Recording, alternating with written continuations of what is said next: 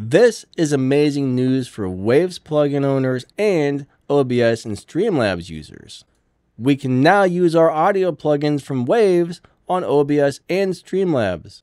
If you own any Waves plugins, you probably have something on your computer called Waves Central. Go over there and download the free Waves plugin called Studio Rack. Once you have Studio Rack installed, just add it to your OBS Studio like you would any other VST plugin. And once that pops up, you're going to see something like this. All you got to do is come over here to one of these little plus signs, click on that, and it's going to pull up all of the VST plugins on your computer. And the cool thing is this works with more than just Waves plugins. I can put my Fab Filter plugins on here. I can put my D16 group limiter on here, plus all of my Wave plugins. Now, the other plugins don't show up right away. You come up to the top right corner, click on the little three lines, hit VST3 and scan for plugins. But it looks like this only works with VST3 plugins and not VST2 plugins. If you're currently watching this, I'm guessing you probably already own Waves plugins and know how to add them to OBS. So I'm not going to get into that in this video. I just wanted to bring you guys the good news that we can finally use our Waves plugins on OBS Studio or Streamlabs.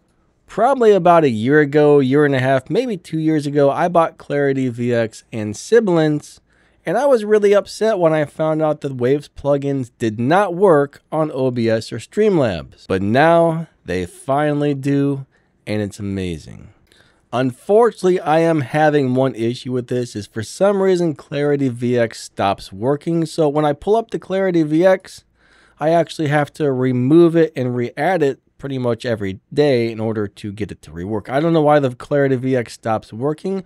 That's the only one I seem to be having the problem with. So you might want to double check your plugin chain before you start recording if you're using this. But I'm actually going to go ahead and contact them and report this to them that things aren't quite working properly with it. I don't know if it's always doing this or if it's just Streamlabs and OBS where it's doing this, but I am going to contact them and report the problem. But bottom line is, even if I have to re-add this every day, it's super easy, super simple, only takes a few seconds. And hey, my audio and video should sound good without having to do a bunch of stuff on the editing software. Anyways, I think that wraps this video up. Don't forget to like and subscribe. Check out some more of my videos. They're about to pop up on the screen. We got microphone reviews. We got all kinds of stuff that you might find interesting if you're into audio and some tech reviews. Thank you guys so much for watching. You guys are amazing. Lightning out. Have an awesome day. See ya.